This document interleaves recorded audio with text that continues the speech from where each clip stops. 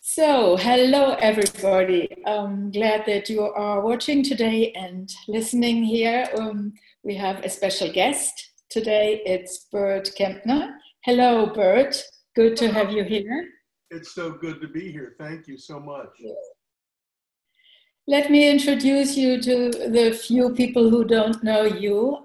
You are a children's books author. You are a producer and a scriptwriter. Yes, that's right. For documentary and nonprofit programming and educational material. Okay, all right, wonderful. And as a children's books author, I wanted to ask you about the book that I saw. I think it's your last book, The Five Fierce Tigers of Rosa Martinez. That's right. Mm-hmm. And I looked into it, I read it, and I was wondering how much of this book is your own experience? Well, I'll give you the backstory on it. Please. Okay, envision this. I had a doctor misdiagnose something going on with me, and as a result, I almost died from internal bleeding. Mm. And I was lying in the hospital really weak. I couldn't even really lift my head. And I was kind of feeling isolated and vulnerable and feeling, oh, maybe the medical profession let me down. And just suddenly out of nowhere, there were these five tigers in my head. Whoa, where'd these guys come from? Yeah. I knew they were there. I knew everything about them. I knew their names. I knew their backstories. And I knew that they were there to help me. Mm-hmm. And a day or so later, I totally recovered. And I'm sure it was blood transfusions, but I think it was my tigers too. So I'm sorry, when I got home from the hospital, I said, why should I keep this to myself? Mm. This was wonderfully healing for me. So I wrote it in the form of a children's book so that children and their parents could find hope in it, could find inspiration in it. And from the reviews that I've gotten from people, they do. Yeah, yes, I can understand. As I said, I read the book. I really can understand. So what's your explanation? Where did they come from? Probably from my imagination, or who am I to say? Maybe with names come from another dimension, or I believe in everyday miracles. Yeah. So where they came from, but that they came. That's the important thing. Yeah. And do you have a tool? Do you have an advice how we all can access our guardian animals, or how we can get to this place, to maybe in a situation similar to, well, hopefully not similar to yours, but in a situation of pain and stress, how to access our guardian animals? Let me, okay, I recently co-led a workshop in New Mexico on shamanic writing. And it was really interesting because I'd never led one before, and I was terribly sick at the time, but I said, I cannot not do this. And I have to be out there and do it. And I loved every minute of it, and fortunately so did the attendees. But one thing we concentrated on is locating those voices that have been lost to us through the stress of everyday life, through all these pressures on us to color inside the lines from schools, from parents. So we had these people imagine all sorts of, well, like this is an old Elizabeth Gilbert exercise, but we had them write letters to themselves, not from themselves, but from the fear that lives within them. And it was amazing what they came up with. And later we had them do animals, because the oldest language in the world is not Sanskrit or Babylonian, it's nature. Yeah, indeed. We know how to speak, and we've lost that ability. Yeah. And I think it's critical that we regain it. Yes, I agree with you. Yes, I definitely agree with you. And So when this was a shamanic workshop, you said, because shamans are always connected to nature. That's right. Part of That's their right. work and part of their healing. They have access to the voices that we don't hear in day living. Oh, that sounds beautiful indeed. And you transferred it into writing then, since you are a writer. So your part was putting it into words and write whatever was going on. But you know, we can all do that. You don't have to be a writer or an artist or a sculptor or anything like that. We can do it in the way we make a cake, where we design a bridge. You know, the most horrible thing I hear people say is, "Oh, I'm not creative." We are born creative. You ask any kindergarten teacher, and they'll say, "Oh, these kids are genius," but it gets knocked out of them by the system. So yeah, you can bring creativity to almost any activity. Yeah. And if I come back to nature, because I indeed find it so extremely important to reconnect back to nature. We are part of nature, so it's also reconnecting back to ourselves, and to combine it with writing. So what you are saying is you would invite the participants to write about their experience or their inner experience, or their inner experience, but then imagine what must it be like to write like a mountain. Okay, this way, yeah. You know, what would a tree have to say to us? And when you get them, our workshop had lots of meditations and things designed to get them out of the everyday world and put them in a different sphere. And once you get to that place, then yeah, all of a sudden this wonderful information is available to you. So it was, some of the writing was just fabulous. Yeah. I was so happy. So if we suggested to our listeners here today, it would be to really listen to nature, first of all, as you say, to listen to the mountain, or here where I am right now, to listen to the trees. I see the trees out here. And then whatever I understand from the tree that I just see right now, to put it into my language, to the language that I'm using, to a linear writing process, because the tree is not talking in a linear way. Precisely. You've got it exactly. Yeah, that's beautiful, because as you say, we all can do that. Yeah.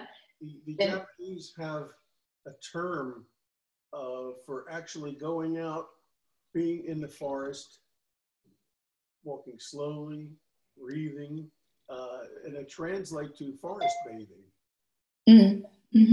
What a wonderful term that is. Yes.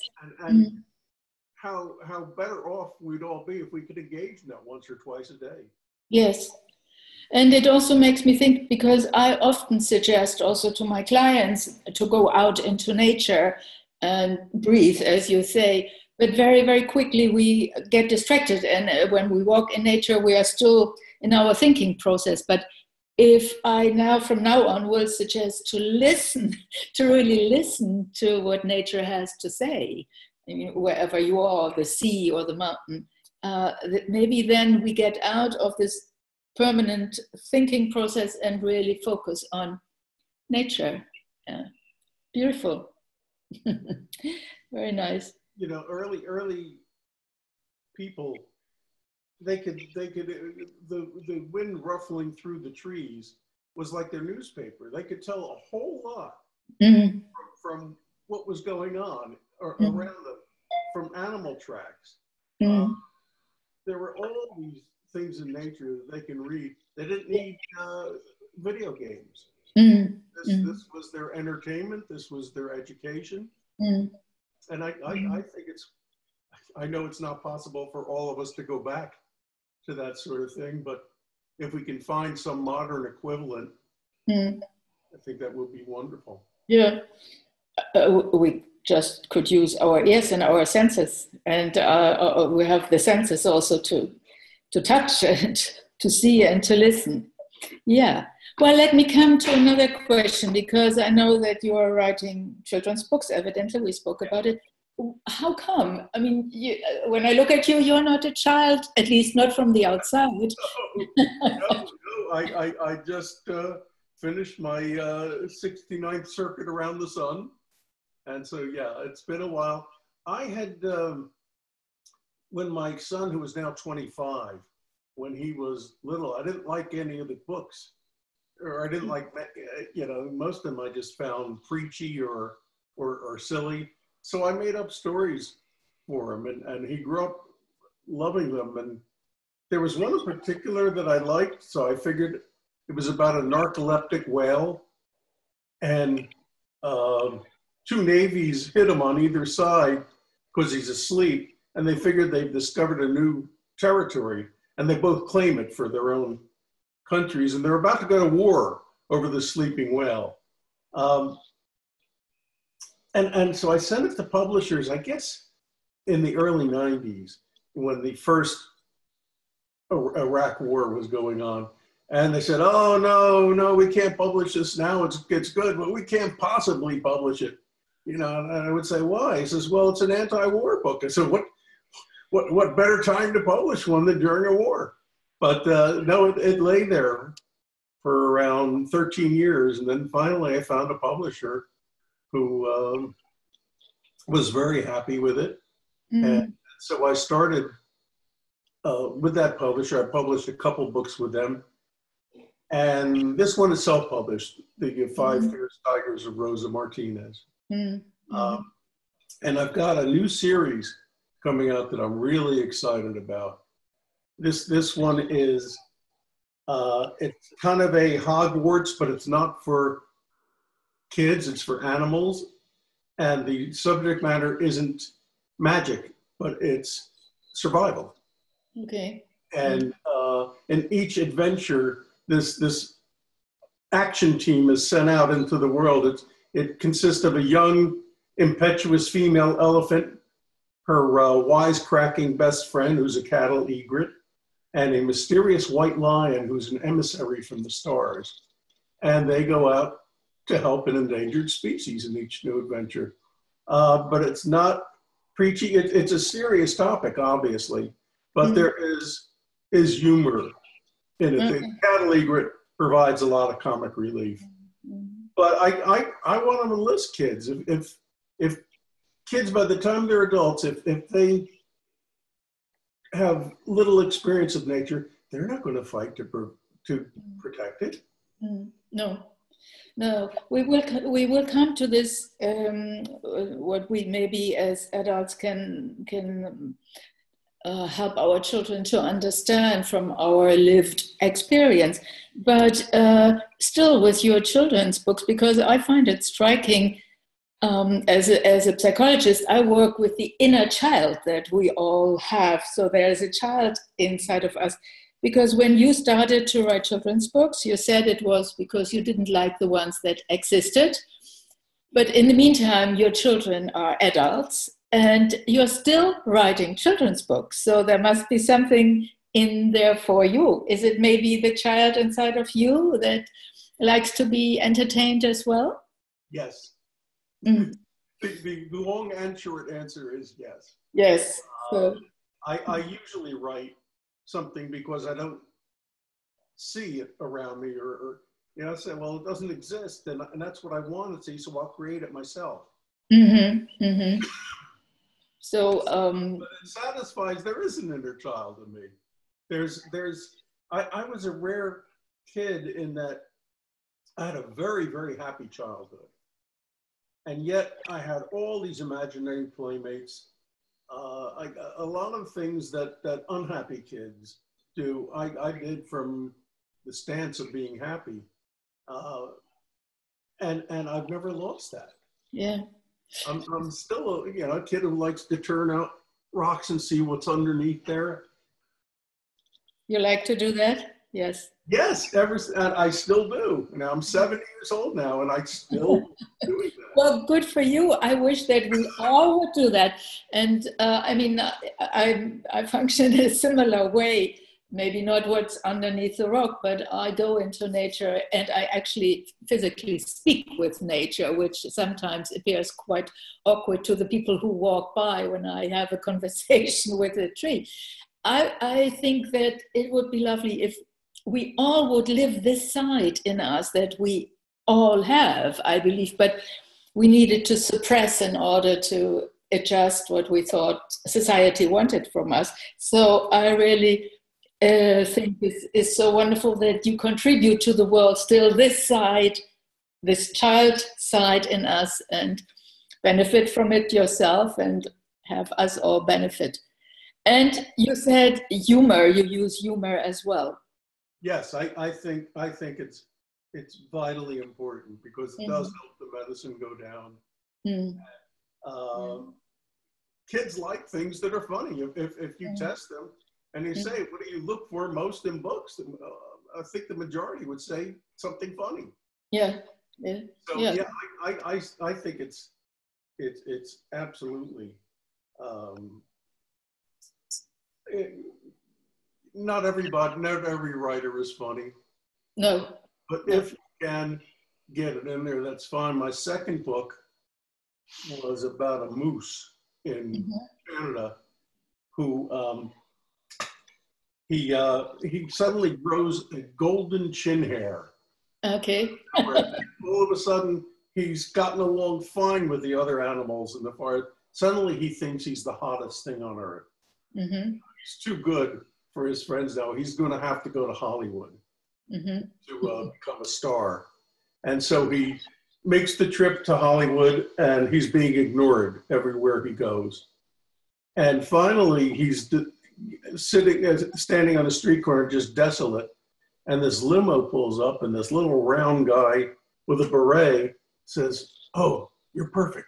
You're perfect. You're absolutely perfect." And he says he's an A-list producer. He's having a party that night. He would love for him to be there. He's going to meet all of these wonderful actors and actresses. So he shows up, and he said, "What do I do? What do I do?" And they said, "Well, you just stand in this corner right here." And the guests come in, and they start throwing their clothes on him. He becomes nothing but a coat hanger. Okay. Yeah. And so he's learned his lesson, and he makes his way back to the Canadian woods and asks to be readmitted. And his golden chin hair goes to make up an owl's nest. Oh. So it's at least doing something useful. Right. So there is a little tiny little teaching in it, but with a lot of humor. With a lot of humor, in a funny way, as you say, so that the medicine goes down with a little bit of honey. Yeah, it kind of takes a little dig at the celebrity culture we have, and also the importance of being yourself. Yeah, exactly. And the golden hair, as you say, it then turns into something useful as well. Yes. Yes. So, are there always animals in your stories? Yes, because I love them, and I find my voice with them. And just sit there figuring out what animals would say and feel. Yeah, is tremendous fun for me. This is the whole process for me. I wish your viewers could see me when I'm writing. First of all, I got my playlist up to 11. It's loud, and I'm sitting here and I'm writing and I'm cackling my head off. I am sitting here laughing. I am having more fun than should be legally permitted. Yeah. I so enjoy it. I get into a trance. Maybe it takes me around 6 hours to do a book. Wow. Yeah. Yeah, because I am totally in the zone for 6 straight hours. Afterwards, you can kind of fold me up and put me in a drawer for a while because I'm totally exhausted. Yeah, I can imagine. Yes, it is a wonderful, wonderful feeling. Yeah. So this, what I hear is, first of all, your relationship is with your inner animals and maybe also outer animals, but animals. I mean, for me, it's really plants and yeah. So we all have probably our different entrance to the other world, as the shamans also would say. And you really go into a lot of fantasy, if I hear you right, and imagination. Where does it come from, in your view? It's magic. Magic. and you know, I don't mean to be glib or anything like that, but it is. It's magic. Stuff plays deep within the imagination. Yeah. So do you think we all can go into this space of imagination? Absolutely. Yeah. Absolutely. But most of us cut ourselves off by saying, oh, I'm not creative. Meaning they have one idea of creativity, which is, you know, a writer or a filmmaker or something. But there are dozens of ways to be creative. Hundreds. Yes. And people just stop before they can get started.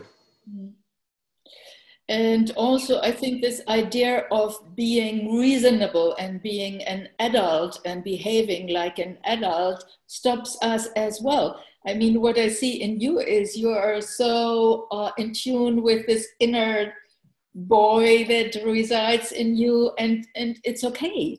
For you, it's absolutely, you live it. But for so many people, they try to deny it because they want to be reasonable. And I think this is a shame, because the imagination and our fantasy and everything that we perceive besides the spoken word is there. And it's a shame to cut ourselves off that.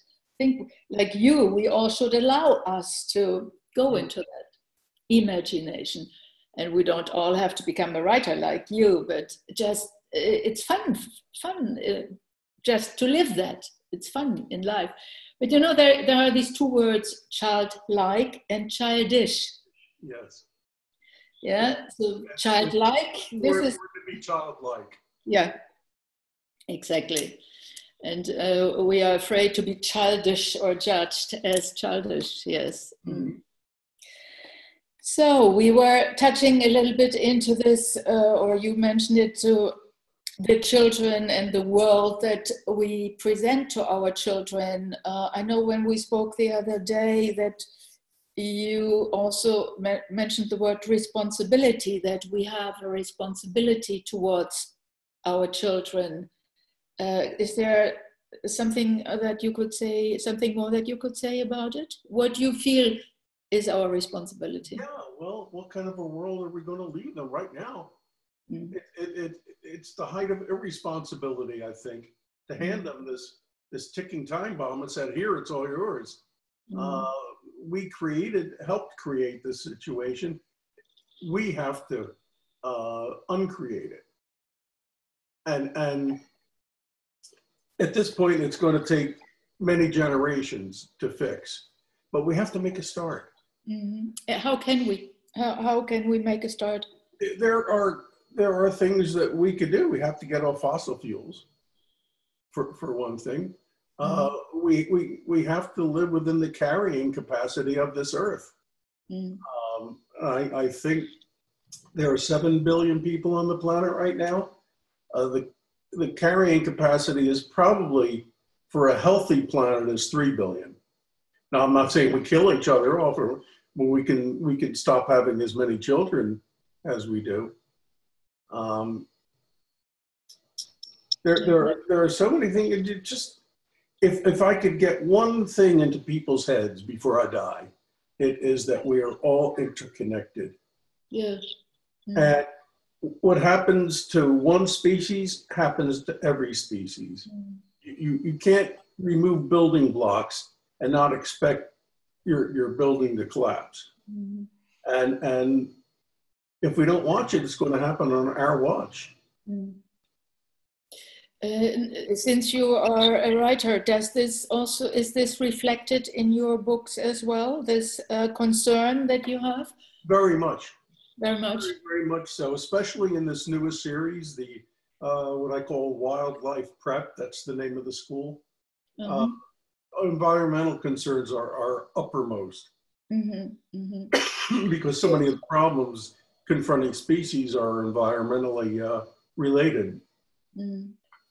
And is this also why you say, if I recall correctly, that it is for adults? It's not just for children. It's for, or what were you saying in this respect? It's for children.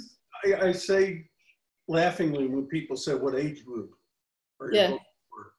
I say, well, 6 to 12 and then above 25. Mm-hmm. Because adults, there's a lot in there that adults will get and the kids won't, because I figured if I have to read a book to a kid hundreds of times, I might as well enjoy it. Yeah. Mm. So there's humor in there. For instance, in the Moose book, Mm-hmm. there's a really obnoxious beaver with a thatch of yellow hair called Justin Beaver. And there's also Ike and Tina Turtle. You know, a 6-year-old isn't going to get with that. Yeah, that's but yeah, adults will get it. So and plus the themes are things that adults can appreciate too. Yeah. Okay. And this aspect of environment evidently must be reflected in there too, or the fact that you, what you said, and I fully agree that we are all, that everything is interconnected. Is there a reflection in that book too? Yes. Mm. Yeah, it really is. In one of the wildlife prep books, it's about stranded dolphins and whales. Mm. And the explanation for this stranding is first that the dolphins are saying they're sick of being sea creatures because of everything. They want to become land creatures again, and that's why they're crawling out onto the land. But there's a great sadness too, and something I take on in the book is that a lot of this beachings are caused by sonar from the Navy, especially the U.S. Navy. I think, oh, you're going to take on the U.S. Navy in a kid's book? But I think I found a way to do it. Good, yes. And this is a series you say that's already out? There are 3 books. No, it's not out yet.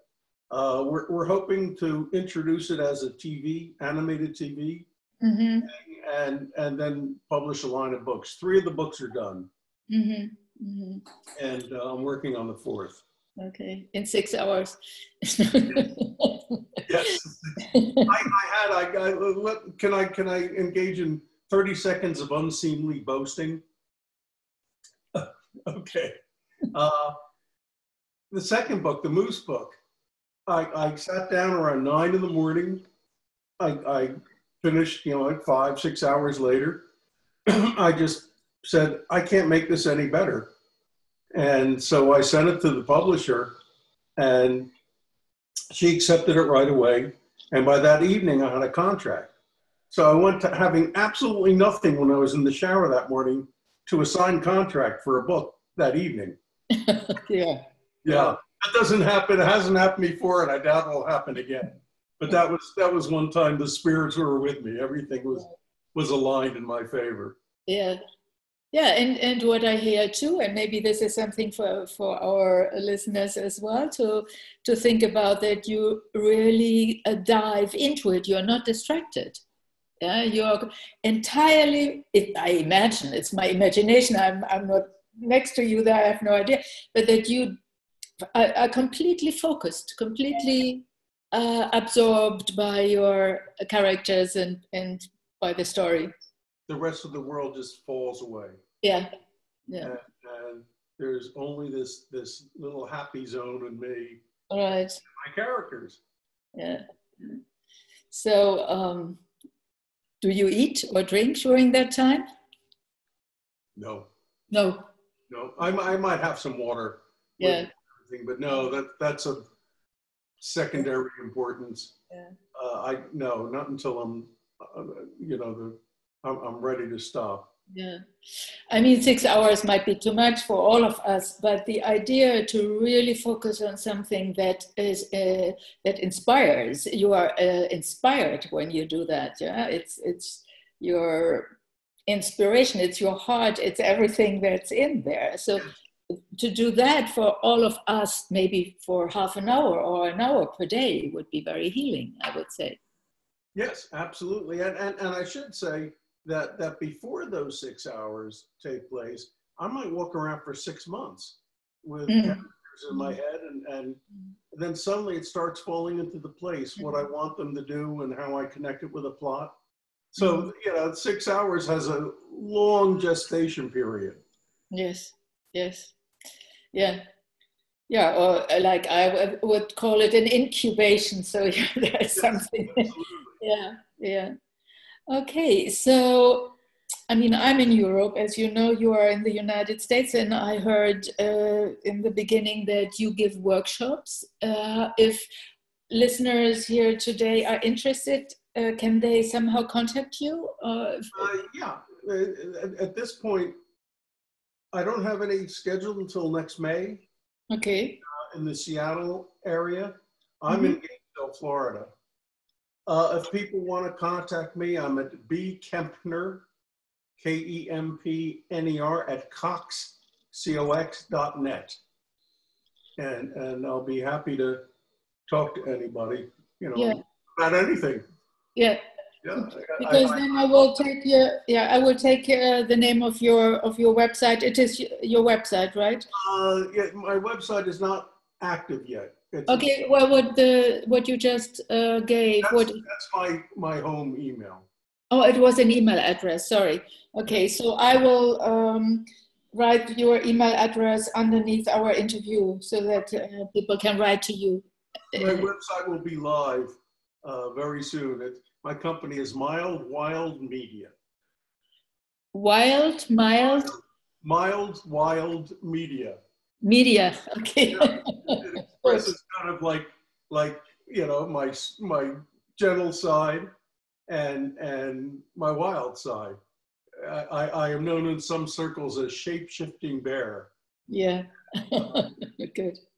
People should know that just because I'm gentle doesn't mean I'm tame.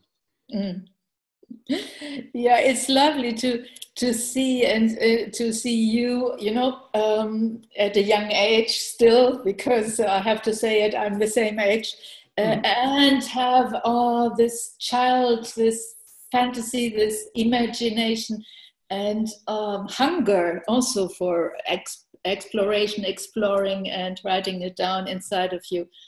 I think it's so lovely for everybody who is listening here to see you and hopefully be inspired to write herself or to go out or allow the imagination to come out in one or the other way. Yeah. Absolutely. If I could, I would could I hold my book up for a second? Please do. Yeah. Okay. It's The 5 Fierce Tigers of Rosa Martinez, and it's available through Amazon or Barnes & Noble. And I hope people will give it a read. I think they'll enjoy it. Yes. And besides your book, I think you, as a manifestation of this imagination, it's just lovely to hear you, because to read your books is wonderful, but to see you as a human being with all these sides is fascinating as well. So, Burt, is there something you would like to add here today, something that I have not asked or touched into, something that you would like to share with our audience? This is the moment to do. It's almost, I came across today a quote from Ray Bradbury, who wrote Fahrenheit 451. And my favorite book, by the way. Is it? Okay. Yes, well, it is. You don't have to burn books to destroy a culture. Right. You just have to get people to stop reading them.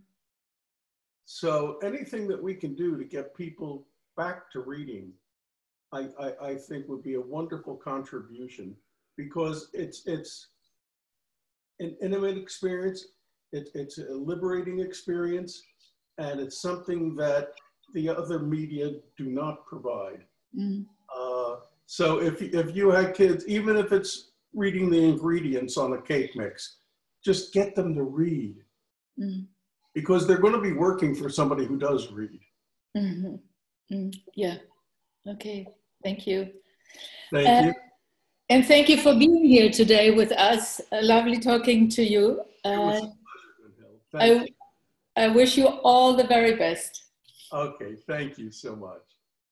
Okay, and bye-bye, everybody. And bye-bye, Burt. Bye. Bye.